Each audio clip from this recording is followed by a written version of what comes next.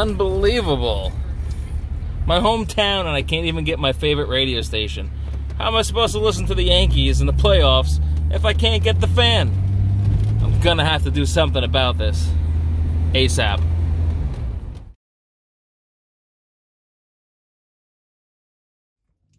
Hey, what's up guys? I'm Dan H and welcome to the project. Today I am very excited because I just received my new head unit in the mail. It's going to replace this old factory CD player radio tape deck. I haven't used the CD in a very long time. I haven't even seen a cassette tape in a couple decades. So although I fixed all the bulbs, got this restored and working correctly, it has to be replaced. It's playoff season. I want to listen to the Yankees, so I got something that is Bluetooth capable, Sirius XM capable, and we are going to wire in something that has a little more technology. So in this video, we're going to unbox my new stuff. We're going to bench test everything. We're going to make sure it all works, and then we're going to prepare a wire harness for it, and then hopefully we'll get this in very, very soon. So let's go to the bench and we'll unbox my new stuff. Alright guys, before I get into this unboxing, I just want you to know that this head unit is pretty old. It's a Pioneer DEH 9800 BT, and the year of manufacture was 2006. But it was the top of the line Pioneer head unit. Actually, it's my favorite head unit. It's in Black Beauty, and it really performed amazing. It's got a whole bunch of outputs, subwoofer, it's got tuners, it's got Bluetooth, it's got inputs, so it's got everything you could want. It still holds up to the modern time, but unfortunately, I can't leave a link for this in the description below. You just can't find them anymore. How I got this one was I set my search for eBay, and I got an alert, and one was available, and this specific one had everything. It was practically new in the box. I think it was only installed once. What is even better is the seller included the Sirius satellite tuner with it. So I'm gonna hook this up also, and I called Sirius just to make sure this would even work anymore, and it would. So we're gonna hook this up on, I got another thing too. In here, this is steering wheel control adapters for Pioneer head units. So we'll be able to wire up this, and everything's gonna function excellent in the ZJ. And yeah, let's take a look at this stuff a little closer. So the first thing I want to look at is this Sirius XM tuner. Right off the bat, it's in the original box, so that's a good sign, right? Can't beat that. Alright, well, it's definitely used because it's open. You can't list something as new if it's been opened. But here we go. We got the owner's manual. So far, so good. Look, we got the adhesives pad. Look, this is unused. That's great. We got the IP bus cord. Look at that. This looks like it's not used. Everything. This is actually brand new.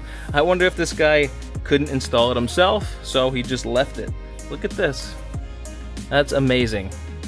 And this is the PNR2, Sirius Pioneer 2. This was for the 2006 9800 BTs. And the antenna. This is exciting stuff, guys. There we go. I'll set this aside. Alright, next thing we'll take a look at is the head unit itself. Go ahead and open this bad boy up. Hey. Alright, nothing else in the box. We got the remote. No fingerprints, no coffee stains. So this is good. That's great. There we go. We have instruction manual. Got the head unit. Yeah, you can see it was definitely installed already. Look at that. It's even got the wire harness to whatever vehicle it was in. This is pretty cool. And more harnesses and installation stuff. Oh look, microphone too. And here we go. Wow. What a nice faceplate. The volume knob isn't even worn off. Man, this is sweet. What a score. Alright, set everything aside. And the third thing we're going to check out is it's a PAC SWI-RC, and this is a steering wheel control interface, and it's going to work with where's Pioneer? And a Pioneer. So, all right, hoping this is going to work. Let's take off this tape. Quick start guide. Oh, that's a lot of instructions. Huh, that's it. Alright, extra fuse, little resistors. Okay, I don't know if we're gonna need that. Hopefully I won't. And a wiring harness. Simple stuff, guys. Let's take a look at what we got so far. Right here is a microphone. This is for a wired remote. This is an IP bus input. This is what we're gonna hook up our XM to. There's an auxiliary input here. Here is your main wiring harness, and here we have a subwoofer output and some rear speaker output. I'm not going to use this, so I think I can, yeah, I'll just remove this harness, keep this in the box, and up here is the antenna plug. Cool. Alright, so I'm just going to snip these off, and then we'll hook up my power supply and test out this head unit.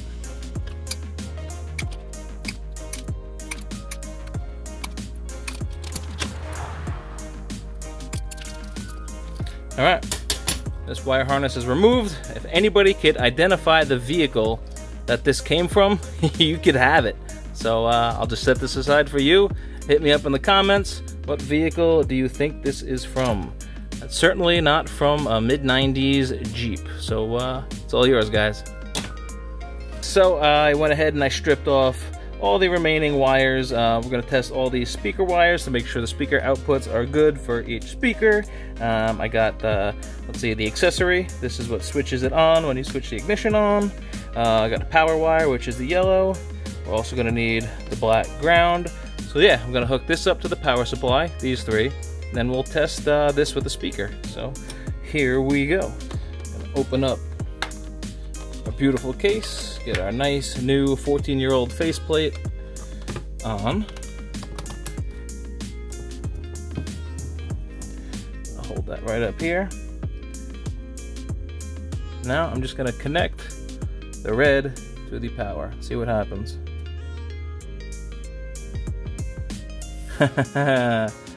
Fantastic. It goes on. Here we go. It's on demo mode. Sorry it's upside down. Just gonna source this to the tuner. There we go. 87.9. Let's grab my old test speaker. See if we can make some noise out of this thing.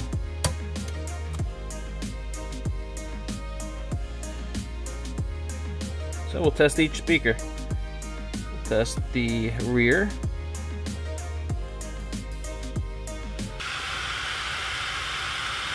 Can you hear that, guys? Turn up the volume. That speaker works. Test the other speaker, other rear speaker. That one works. Moving on to the front speakers. That works. And the other front speaker. Alright, they all work. Good enough for me. Let's move on to another level of testing. Alright guys, so now we know the Pioneer head unit works. We're going to go ahead and we're going to try to hook up the Sirius satellite radio. First thing we're going to do is, let's do the IP bus. So we're going to open up this nice, beautiful new cable. Completely untouched, which is amazing. Again, what a great score on this Pioneer head unit. So we're going to go take the IP bus. We're going to go out. Which way does it go? This way. We're going to go out of this Sirius satellite unit. And naturally, we're going to go in to the Pioneer head unit. Alright, now we're going to go ahead and wire up the power. So, we have black and yellow. Black is going to be the ground, of course. The yellow, now I was thinking about this, I was thinking I should hook up the yellow to the red, which would be the ignition on, but it says to hook it up to the battery in the instructions. Let's see.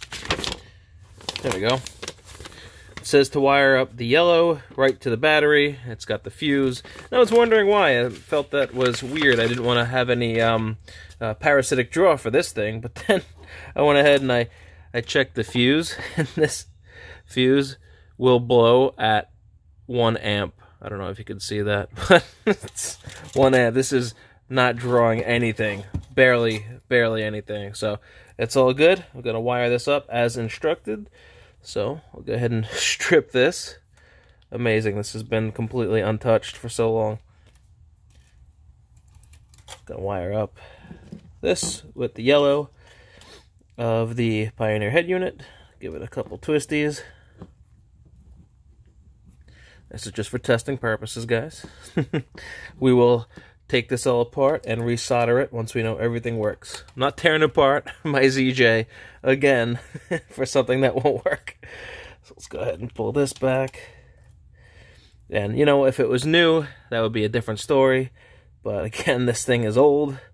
What is it? End of 2019. And this thing was manufactured in 2006. So we're talking a decade and a half right here. So we got black, yellow. That's it. This is fused. I know, guys, this looks like a little mess, but it's really not that bad. Just color matching right now. That's what we're doing. And the antenna. Here we go. We need the antenna to receive the signal. Alright, so here we go. We got the antenna cord. We're going to plug it right into the spot-marked antenna. Easy as pie. 3 connections, all done. I did unravel this long cord, and I stuck the receiver onto the hood of General Grievous in the rain. Unfortunately, we got ourselves an evening thunderstorm. It's all good, though, because we'll be doing some wiring and testing in here for a little bit. Hopefully, it'll clear up. And, yeah, let's go ahead and turn everything on, and we'll see if we can get this working. Alright, here we go. Let's see if we can get any results from the Sirius XM. Gonna go ahead and connect my switch on power to my battery power, connecting the red to the yellows, and that's gonna go ahead get powered from my power supply. And this is it. What we got is the ground. That's the other thing. And here we go. Here's my test speaker. And I'll put that over here, slightly out of frame. And I'll just go ahead and connect the speaker wires real quick. So speaker wire and speaker wire. Alright, here we go. Power on.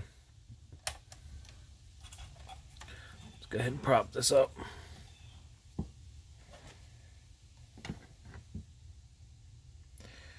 Alright, demo start. Let's see.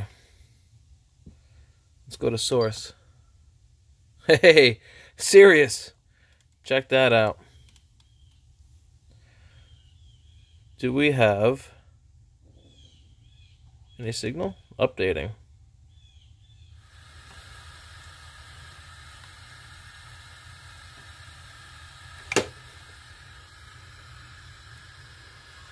Antenna.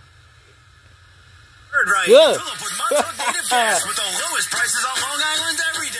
Montauk Native Gas on the Blue Ridge Reservation in Mastic. Montauk Native Gas now has boats to That's scary. Alright, well, we know the radio works great. Let's see if we can get some Sirius radio. Let's see if it's done updating. I think we go to channel 1 or 0 for the information. Oh, there we go. Alright. Let's make a phone call. Thanks for calling Sirius XM. Your call may be monitored and recorded for quality assurance. Please tell me the phone number on your account, including the area code. If you're a new customer and in a few words, please tell me why you are calling. For example, you can say, I bought a new car. Question about a charge. I bought a new car. Please hold while I transfer you to an agent. Hello, good afternoon. This is Juan from Sirius XM, one of the largest music and entertainment provider. How may I help you today? Hi, my name is Dan, and I just bought a brand new 1998 Jeep Grand Cherokee. I'm wondering if you could help me activate my Sirius XM with it. Alright, sure, sir. Could you please provide to me the radio ID for this Jeep? Yes, hold on one second.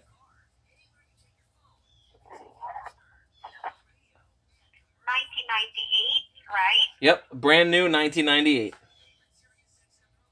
So let's go ahead and activate your service. All right. Are you with your new vehicle right now? I am with my new vehicle right now.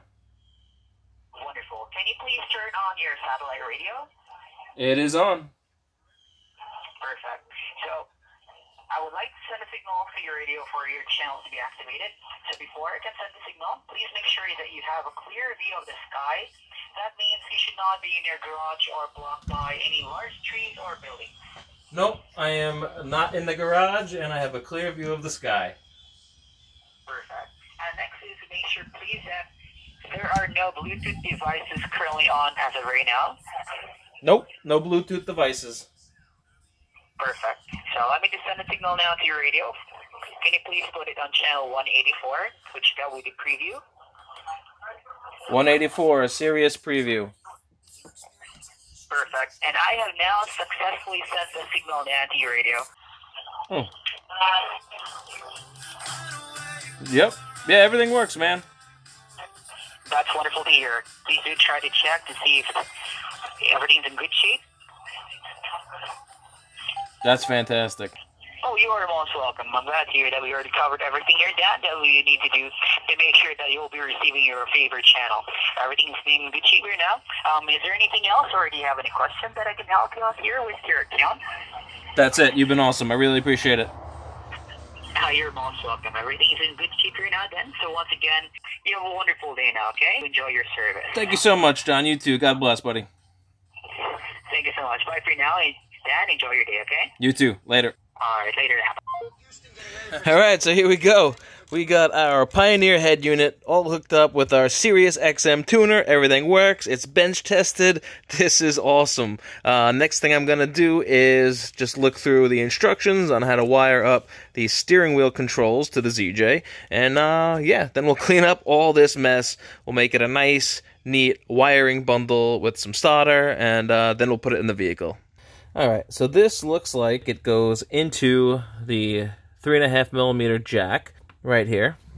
And this looks like it's the wiring harness, obviously, that plugs in here. And I'm guessing this will get its signal from the steering wheel controls somehow, and also the power in the ground. Not sure what every wire means, but let's go ahead and we'll read these instructions, and we'll see how to program this as well. Let's see, general overview. Yeah, it looks easy enough. Signal wire and input. Easy peasy, right? Alright, step one. We're going to go select the radio with this little dial. So I got my little screwdriver here, and I'm going to go to position 7 for Pioneer. So I'll just rotate this down. Cool. Alright, so after going down the rabbit hole of ZJ steering wheel controls and searching the online Jeep forums, the only wire we are going to use is going to be the green one. This green one is going to connect to our steering wheel controls, and of course we're going to be using this fuse and the ground wire, and that's it. The rest we are going to shorten up. So we'll go ahead and clean this all up. And for the Pioneer, we have to use this 3.5mm audio jack as the input. The blue and yellow wire is for, I believe, Kenwoods only. Alright, so let's organize all this mess now. Well, okay, I wanted to go make some sense out of all these wires, wire everything together in a nice, neat harness.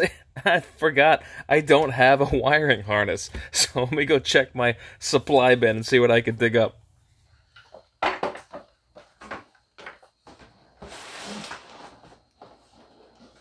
Come on, Jeep parts. Alright, we are gonna need one of these, like it's a bezel installation kit. Here's an amp, maybe another day. or something like this. One of these two will probably fit the ZJ. You need something to fill that gap that you create when you remove that big fat stock stereo and you put in a skinny radio like this. You're gonna have to, you know, close the gap. So you need an installation kit and a wire harness. Which was the one? Man, this was a good one, but it broke.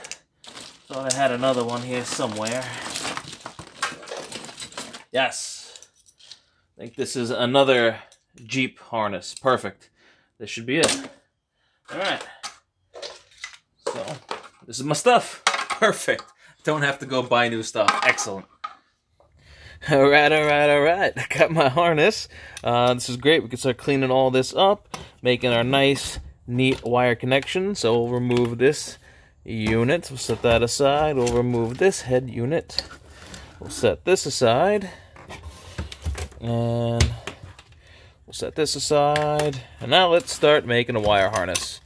Cool. Let's do it.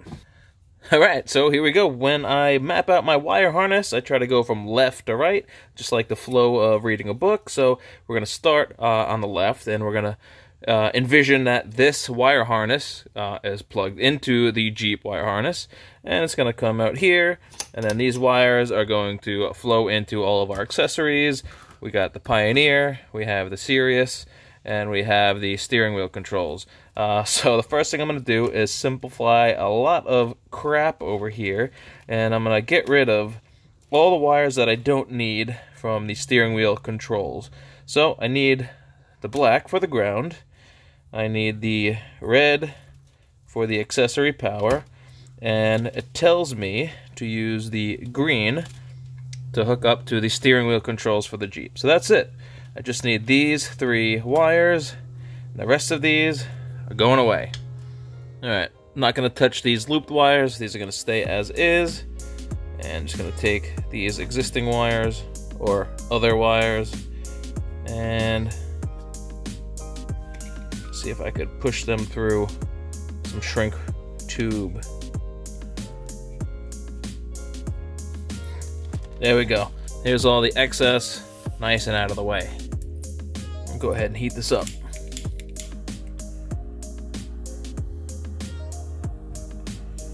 Shrinking tube. Just for general principle, I'm just going to cut a mile off of the XM radio cord. And we'll just set this aside. That's just in the way. And here we go. That's neat. This is neater.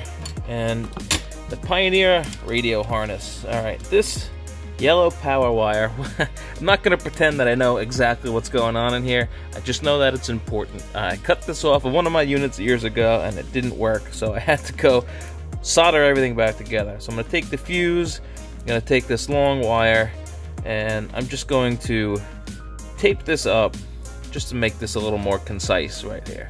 Alright, all my colorful speaker wires, I like to save this for last, so usually go ahead and bend this back out of the way. And I like to start with the power wires, so I'm going to take a good portion of these yellow wires and line them up together. Let's see, where do I want this to go? And right about here. That's not going to yellow, so good. Let's go ahead and make this the same length. Now we're going to take the yellow wire coming out of the new harness that we're going to use for the Jeep, and there we go.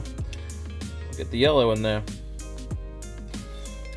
Okay, now let's mate our Pioneer wire harness with the Sirius XM wire harness. We'll go ahead and twist the 2 battery power wires together, and I'm going to go ahead and slip on a nice thick piece of shrink wrap tubing.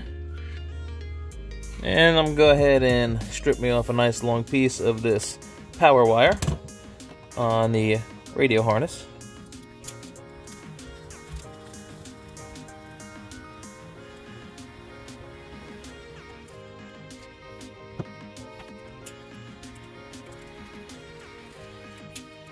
Alright, next I'll take care of the accessory wire. Get our power wires together. switched on accessory once again. And we'll go ahead and grab it from the wire harness to the Jeep. Give ourselves some more slack. And we'll come in here. Oh, can't forget the shrink wrap tube. Nice. That's what I want to see.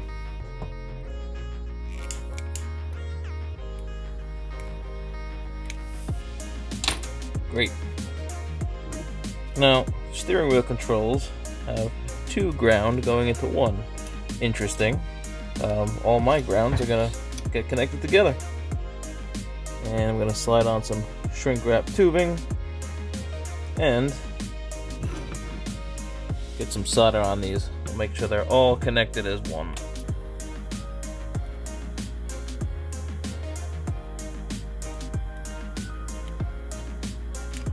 Nice. Alright, well that's really it, guys. I mean, this is not complicated stuff. I'm not going to use the remote. This is for signal to an amp. I'm not going to do that. Maybe another day. Mute. I don't think I have a mute function, so I'm not going to use that. I got the 8 wires to my 4 speakers, all the positives and negatives, so this will be going to this. Got to make those connections. This is the green signal wire that goes to the steering wheel controls. I'll finish this when I get into the Jeep. And that's it. The only thing else is the illumination, and that is this orange. So I'm going to go ahead and play some awesome music, and let's fast forward through this, and I'll get all these wires soldered up.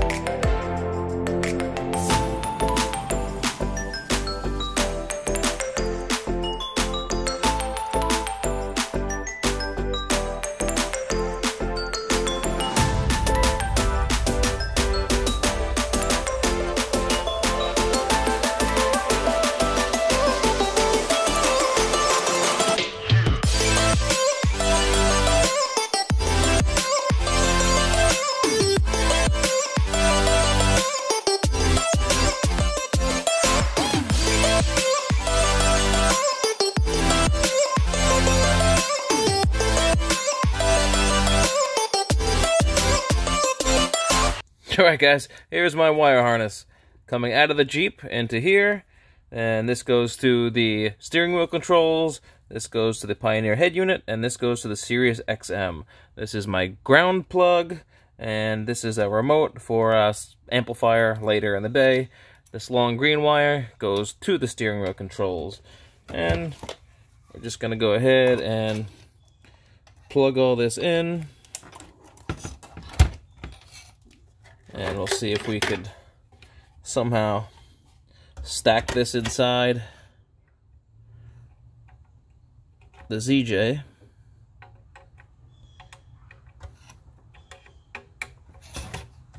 See if we can get it in there somehow, or lay down somewhere in the dash. And this is tiny. This could probably get tucked back in there too. So that gets tucked back in here. So this goes into here, like that, and this go into our auxiliary input.